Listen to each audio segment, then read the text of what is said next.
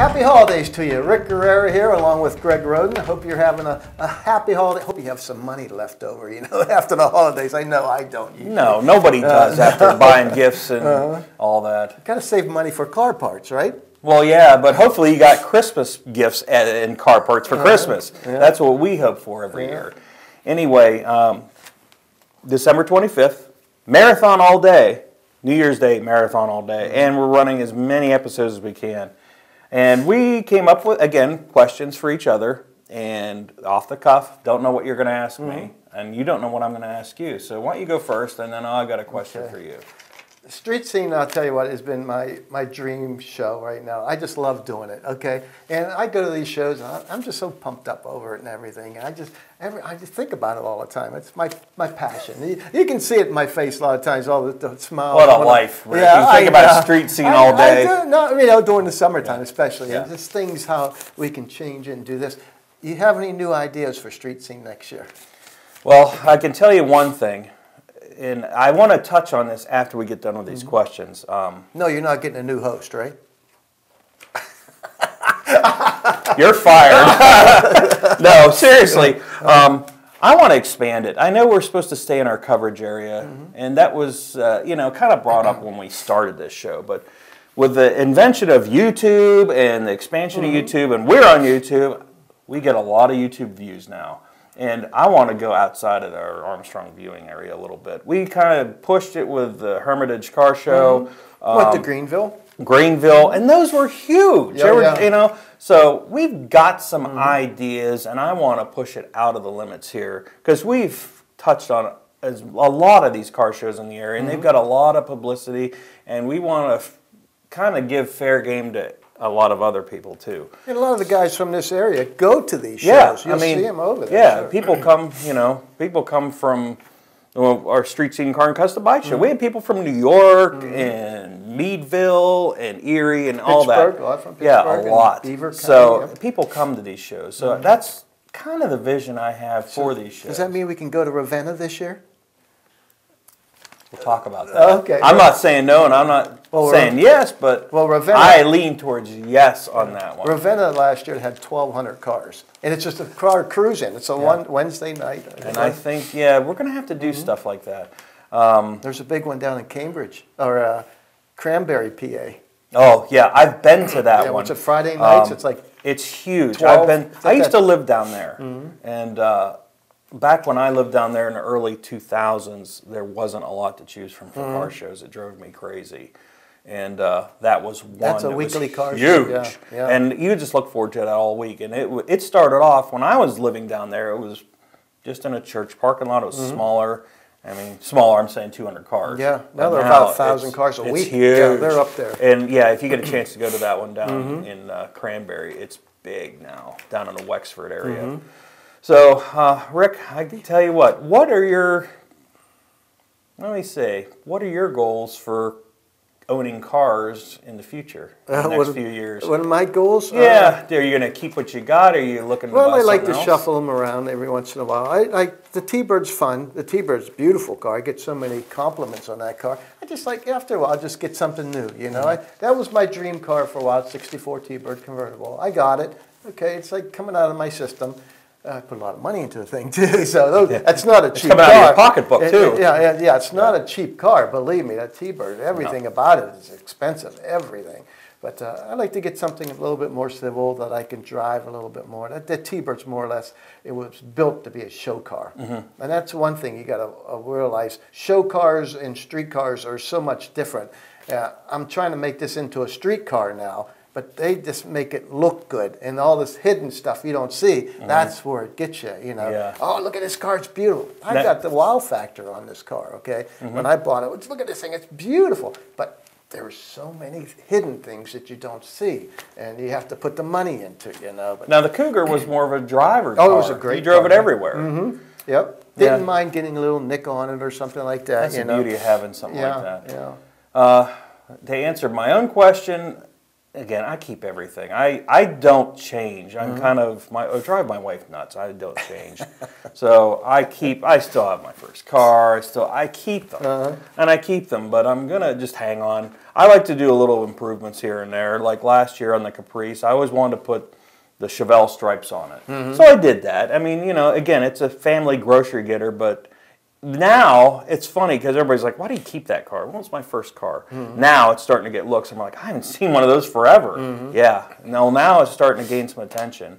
And I'm just going to hang on to it. Hang on to Herbie, hang on to my 61 Bug, and enjoy them. I want to enjoy them. I mean, I've got kids now, so time is of the essence. So it's very hard to get time to do anything with them.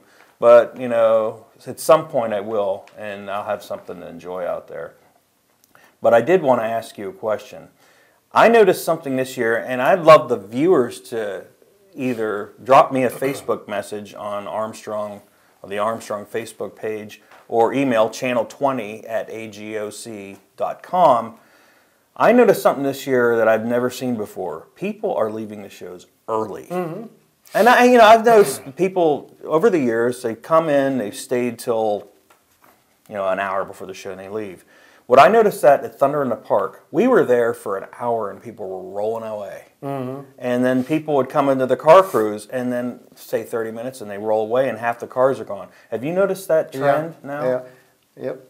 I don't know why that's happening. If people were just like, I showed up, I got my fill, I'm leaving, and they don't sit around as much. But I've noticed that. Email us, and I want to know why. I think a lot of times it's a late show, and guys are getting older like me, and they just want to be home at a certain time, especially before dark. Anyway, a lot of guys like if a show starts at 6 o'clock and goes till 9, they'll start leaving about 7:30, 8 o'clock. Yeah, and they want to get home, and it's just. No, not young, but like, oh, let's go to the bar afterwards and get a drink. They don't do that. And when you get older, it's like, I want to get home, put this baby away, and watch my favorite show. Or maybe it is a generation gap because I don't know if maybe it's we all are getting older. That's a good thing. I don't know. I can't get out of bed. That's a good back thing. Hurts in the morning. I love getting older. It's just it's a positive.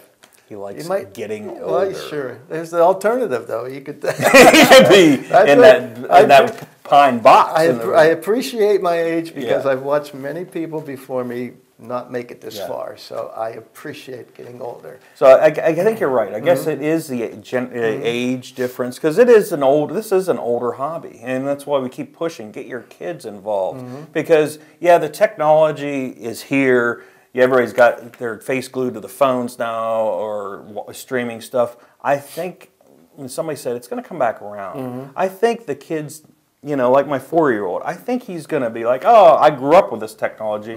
I'm bored with it. Hey, Dad, what is that?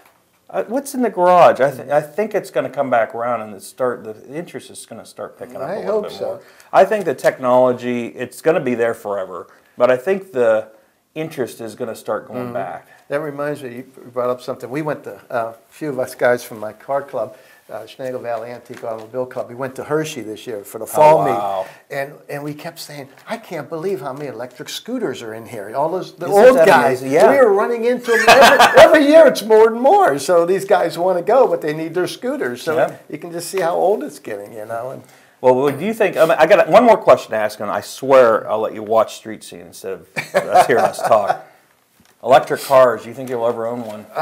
You know what? That's the thing in the future. By the way, did you see the new Mustang Mach-E? I did see that. What do you think of that? No, I'm sorry. I am old school. I want a Mustang, and I don't want. I don't mind the I don't mind the electric car. I thought it was a great idea. It's a good-looking car. But why use the Mustang name? Mustang Mach. It's like Mach 1. It's like come on. It's like the Eclipse, the Mitsubishi Eclipse Cross. Okay, that drove me absolutely. My son is into the Eclipses. It drove him psychotic when they came out. Why are you using the Eclipse name for a crossover? Why are you using a Mustang? Leave them. Mustang's a legend since '64. Leave it alone. There's a million names out there. Why did you do that? We were looking up yesterday, Buddy and I. We were looking it up. We thought maybe they were going to stop making the regular Mustang, but no. They got the 2020s. We were looking at. There's a big line of Mustangs you can make. You can buy the GT350, the GT500, and then there's the Mustang Mach-E. And I'm like, and they even used Mach. yeah, it's like is it a crossover, an SUV? I don't know. It's an electric car. It's probably faster than all the other ones. They're pulling off the name, and you know what? Please leave it alone. From the old school guys here, leave the classics alone. Again, when they brought, I know people loved the GTOs when they came out. I was like, oh my God, it was just a European whatever it was, but. Yeah, leave the. I don't like it. Yeah, I can't figure it out. It's a beautiful car, but why not another name like a Mustang, like the Colt, or something else on the Pony line, or the Pony, or you know, or just something. You know. Yeah, I don't know. I couldn't figure that out. That's corporate America. I'm sure they researched it and did all of it. We're just sitting back criticizing them, you know. But yeah, whatever. Yeah. You know, that's what you know. We can criticize it because I leave a Mustang alone. You know. Okay, you're gonna make a Camaro crossover too. Or, hey, let's make the new Challenger. That's the thing of the future, all the electric cars, and you better get used to it. That's but you know what? What's exciting now? Lordstown Motors.